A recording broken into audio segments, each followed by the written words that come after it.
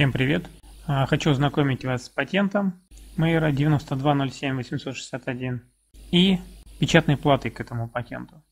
Значит, сделан патент в 1992 году.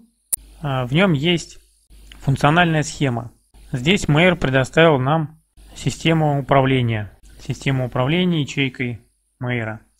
Значит, сама система управления GMS состоит в основном из двух блоков, таких больших. Это блок аналогового управления. Вот я его показываю. Это фигура 2, 3, 4. И блок цифрового управления. 12, 6, 7, 8, 9, 5. Вот это цифрового управления. То есть сам менеджер может управлять как аналоговым сигналом, так и цифровым. То есть в зависимости, что мы хотим, как нам лучше. И есть такой блок нейтральный. Он регулирует производительность. Вот это 11-й блок.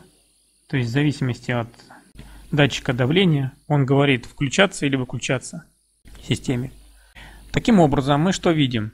Что менеджер, вот этот GMS модуль, так как он формирует аналоговые сигналы, то в принципе сейчас я не рассматриваю аналоговые сигналы для управления ячейкой. Я хочу перейти на цифру. И поэтому сделал плату, которая выполняет вот эти вот функции вот в этих вот блоках. При этом вывод К для регулятора давления, вот этого вот я оставлю, сделаю на своей плате, он будет. Тоже можно будет подключать. В дальнейшем, может быть, и аналоговую часть тоже разработаю, как приставку дополнения к вот этой основной второй функции. Также будет вот этот модуль VIC, который сам трансформатор и катушки к нему. Так, и сейчас я вкратце покажу вам схемы принципиальные, которые выполнены. Вот наши схемы. То есть вот это индикатор светодиодный, его не будет на плате. Не будет вот этого аналогового блока формирования. И не будет вот этого аналогового блока. А что будет? Значит, вот этот цифровой выход будет.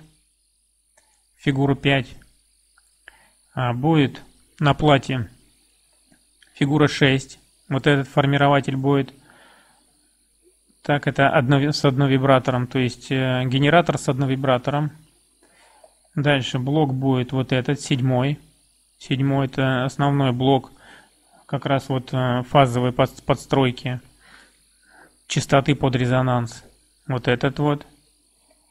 Есть на плате вот этот блок формирования напряжения, фигура 8. Значит, напряжение сканирования будет делать. Так, вот этот блок взаимосвязи, катушки взаимосвязи, выделения резонанса. Блок 9 будет на плате. Так, ну вот этот блок само собой будет, он отдельно на плате не идет, отдельным будет модулем. Так, вот этот блок, это детектор по давлению, его тоже нет на плате. Так. Так, вот этот блок у нас есть. Значит, блок формирования сигналов основных. Так, тоже это есть. Вот вкратце что. И теперь я переключусь на плату, которую делаю по этому патенту. Вот сама плата. Значит, у нее что? Если смотреть на эту плату, мы видим, вот в этой части я сосредоточил задающий генератор основной на 555 микросхеме вот этой. Здесь идет делитель частоты. Самая главная микросхема на плате это вот эта 4046. Это микросхема синтезатора частоты. Вот синтезатор частоты это основная, которая будет. И под нее, собственно говоря, работают все остальные микросхемы. Здесь также есть один вибратор и еще один генератор, который пачками импульсов подает на него. И здесь есть еще что? Есть микросхема 318, это операционник, который как раз работает с катушкой.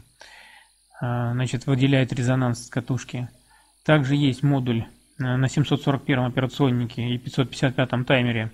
Формирователь пилообразного напряжения для сканирования микросхемой 4046 ячейки Мейера. То есть сканирует резонанс и, соответственно, останавливается и формирует определенное напряжение, которое необходимо. Сама плата организована следующим образом.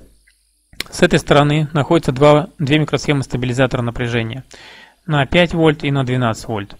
к этим микросхемам мы подставим радиаторы вот так, сюда. С этой стороны есть выходной транзистор на катушку Мейера. Тоже радиатор повесим на него. Все с краю сделано специально, чтобы удобно было. Здесь, соответственно, надпись будет Stanley Мейер VIC 9207-861. Дизайн, проектировщик, YouTube.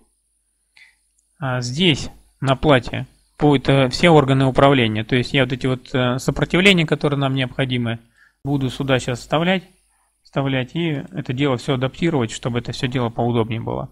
То есть в эту сторону у нас будет сопротивление подстроечное и все органы управления, все переключатели, которые необходимы. Но не будет этих галентных переключателей, как у него, а будет просто современные, такие, как на компьютере. Так, ну, в общем-то, я ознакомился со своей платой. В ближайшее время я ее докончу и передам на производство китайцам. Микросхему на этой плате я еще чуть-чуть подвигаю, чтобы все было покомпактнее. А сама плата будет размером 10 на 10 сантиметров. 10 на 10. Вот это оптимальный размер платы, чтобы не было пустого места много. Все будет такой компактненький монтаж. И здесь еще вот на этом месте расположены 3 светодиода, которые будут как раз сообщать о всех действиях платы. Нашел резонанс, не нашел, сканирует, не сканирует. То есть вот здесь вот. Так, в общем-то и все. Так, с этой стороны у нас контрольные точки, питание и, соответственно, подсоединение катушки. Так, и, соответственно, здесь сейчас мы немножко линии здесь подкорректируем, вот эти вот, которые мне не очень нравятся. И заново их оттрассируем. То есть здесь частично у меня все зашло. Ну, таким вот образом мы выполним заново трассировку.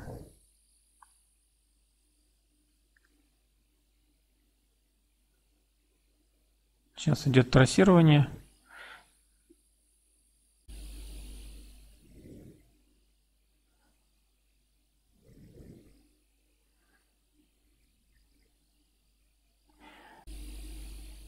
Занимает некоторое время. Ну вот она протрассировала, что смогла. Соответственно, на плату у нас часть деталей не попала. Вот, поэтому мы сейчас заново все это дело еще раз сделаем.